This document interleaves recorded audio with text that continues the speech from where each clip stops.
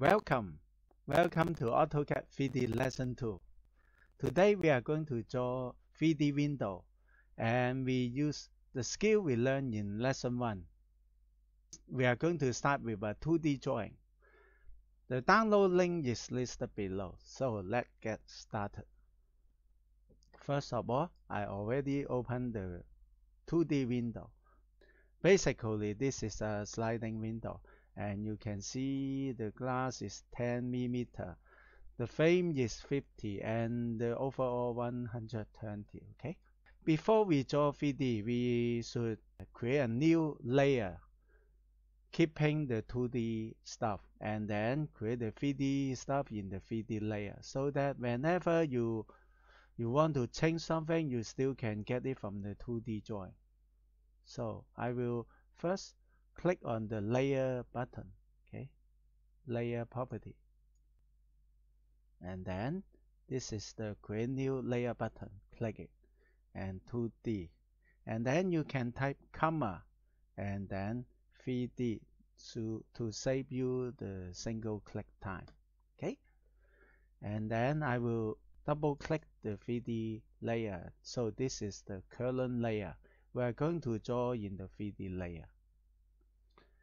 Okay, and then I will close it all and I will select everything here and select from the layer drop down 2D layer. Okay, so all done. First thing to do is isometric view. Okay, and zoom in. We're going to use the push pull command here. So click the push pull and move inside the rectangle and click and move your mouse up and input 10 for the thickness. Okay, and then we actually can do all these together in one go. To do that, first click the first one and then there's a multiple option, so click multiple and then click, okay, and then click, okay, and spacebar and input 10. Good. Next we are going to draw the frame, so push pull again and move between the rectangle, click here. Remember, don't click on the object, don't click on the line. Whenever you use push pull command, you always click inside the boundary, not on the object. Otherwise, you should use extrude command. Okay, so the thickness is 50. And then the other side, so click and 50.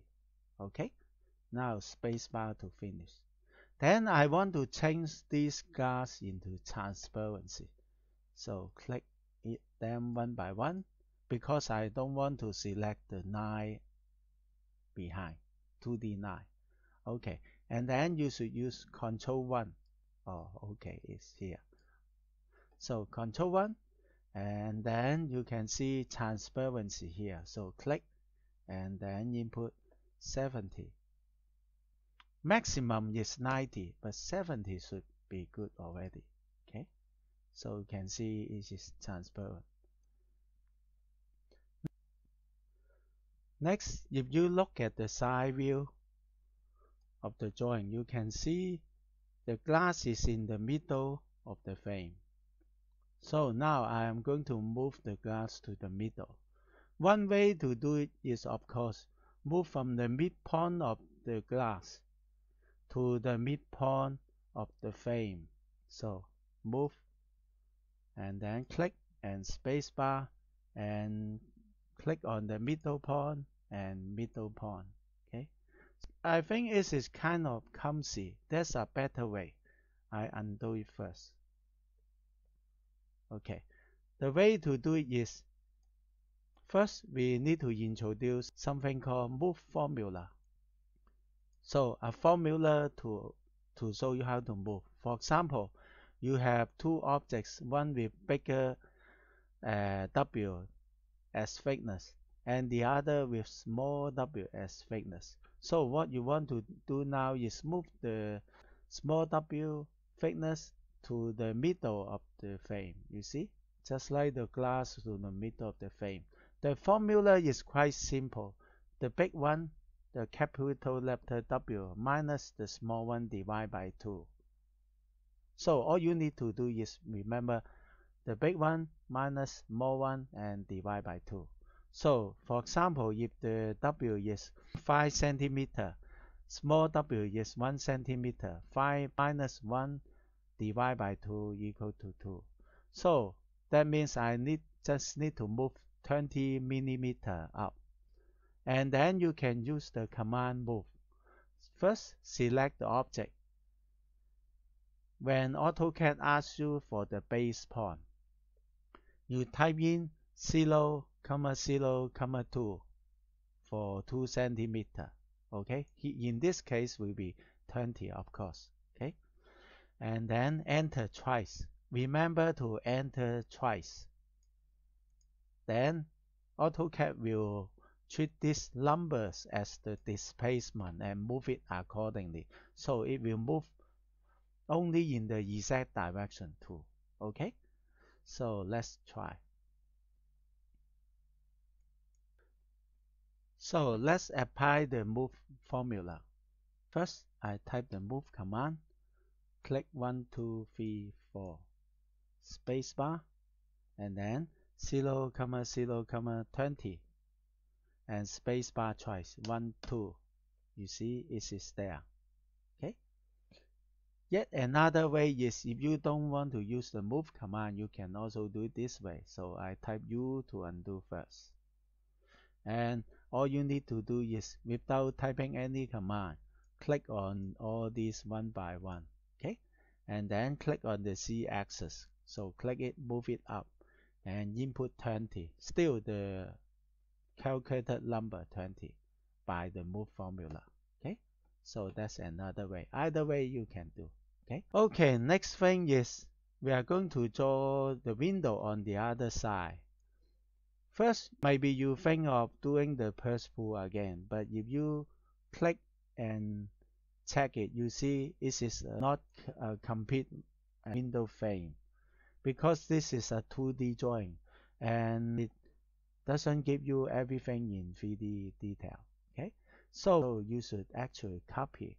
So one way to do it is you click and right click, select similar. Select similar means that it will select all the solid object here. These are only solid object. Okay, and then CO for copy.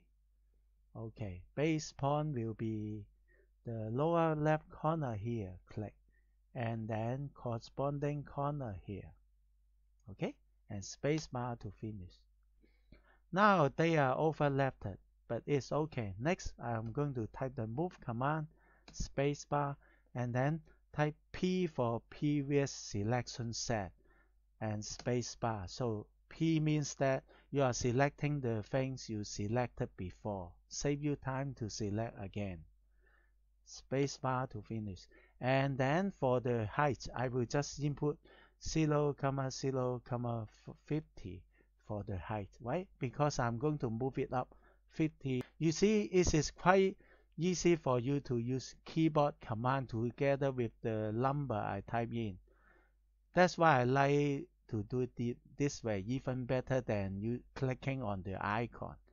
I mean the XYZ gizmo. Okay, so and then spacebar choice 1, 2. That's there. Good. Next, we are going to press pull again the outer boundary. So it should be somewhere here. So click and move up. This time will be 120. Okay, 120 and spacebar to finish. You see, this is 10 millimeter here. This one, distance, this is 10 millimeter. Okay, so I need to move everything here 10 millimeter. So I will click one of the object and right click, select similar. Okay, select everything, and then I will hold the control key and click on the outer frame. So that means I select everything except the outer frame. Okay, and then I will type the move command 0, 0, 10, and 1, 2, 2 times. Remember to press 2 times, otherwise it will not work. So now you can see it is in the middle. Everything fine now. Next, I'm going to rotate the window vertical. To do that, I'm going to use 3D rotate command. First, I select one of the object and right click and select similar, so everything selected. And then 3D rotate. This command works this way. Once you select the command, it asks for the axis you are going to rotate. So if I rotate around the blue color axis, it will just rotate on the ground.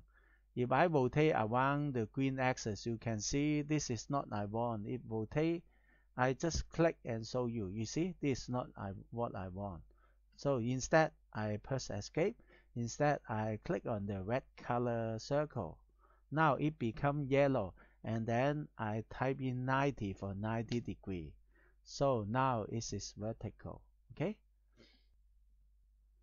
Let's give it a nice background.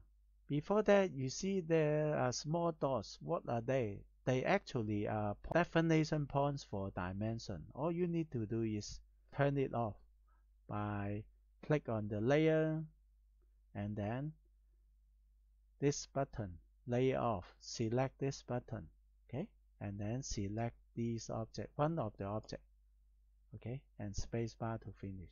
Good. Next, we go to visualize and right click on the gizmo here and change it from parallel. Parallel projection is for modeling. For presentation, we use perspective. Okay, and most of the time for architectural presentation, we like to have a, stronger perspective. For that, you go back to home and click on the view here and change the lens length from 50 to, for example, 25. Normally will be around 20 to 30. So what that is, what's lens length? Let's Google. So Google is our fan. You see, I type in lens length, I search, and then I will go to the picture here.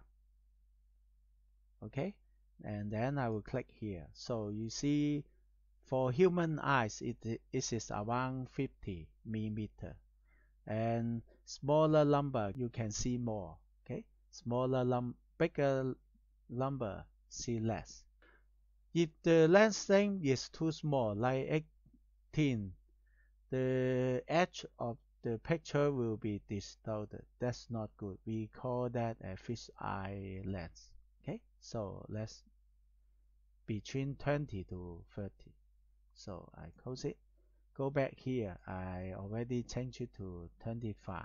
Okay, and then I will go to visualize and go over to render, and then there's a render environment and exposure.